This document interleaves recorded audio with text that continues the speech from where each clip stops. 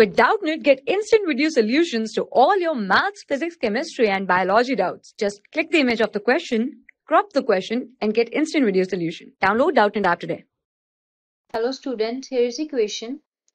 Find the area bounded by the curve y is equals to e raised to power minus x, the x-axis and the y-axis.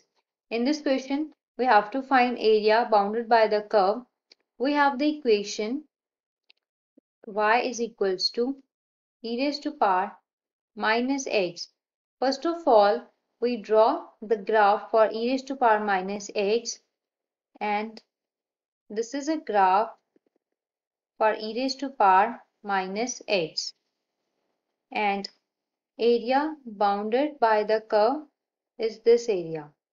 We have to find this area, and here x is equals to 0 and this graph continues, then x is equals to infinite, and this is a graph of e raised to power minus x. Now we know that area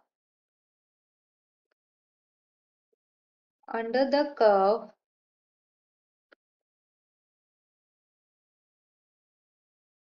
is equals to integration y into dx from x1 to x2, whereas x1 is equals to 0 and x2 is equals to infinite. Now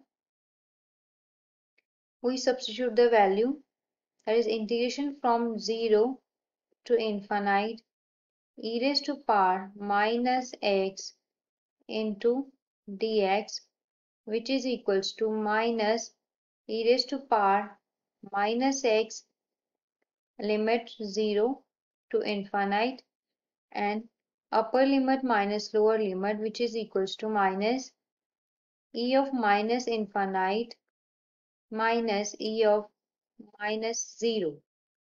Then it is equals to minus bracket 1 by e raised to power infinite minus 1 by e raised to power 0. So this is equals to minus 0 minus 1, and which is equals to positive 1 square unit. Now this is the answer of this question. Thank you. For class 6 to 12, IIT JEE and NEET level. Trusted by more than 5 crore students. Download Doubtnut app today.